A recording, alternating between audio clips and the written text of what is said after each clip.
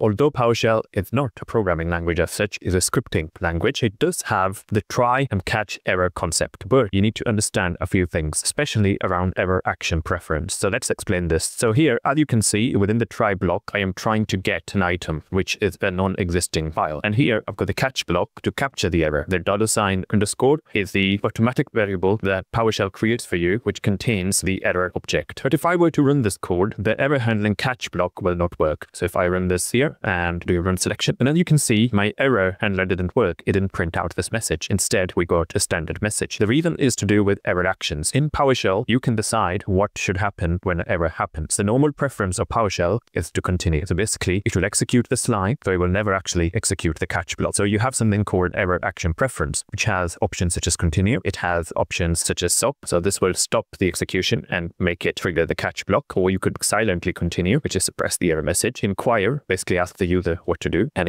completely ignore the error. No error messages are printed. We want it to actually stop execution. So what you can do is you have two options of doing it. One, which is you can set it globally for all your code here using the $ error action preference, or you can set it next to the line where you want the error to be captured. So we could do it here. If I highlight this and run selection, and as you can see, we've got our error message printed. But if I take that off again and run this again, and you can see we are back to our standard PowerShell error. But you can actually change this global variable error action preference, which is provided by PowerShell. And now if I run this, notice if this line is commented out, I run selection again, you can see our error message is printed. So this is how you capture errors in try catch. Just remember, by default, most errors in PowerShell have the continue option. So here you can see the continue option. So here, continue option is the default. It will display the error message and continue executing the script, or you can get it to stop, which means your catch close here would be triggered. So yes, PowerShell does have the modern try catch, but you need to be aware that you need to use error action preference or error action parameter here to decide what should happen if an error occurs.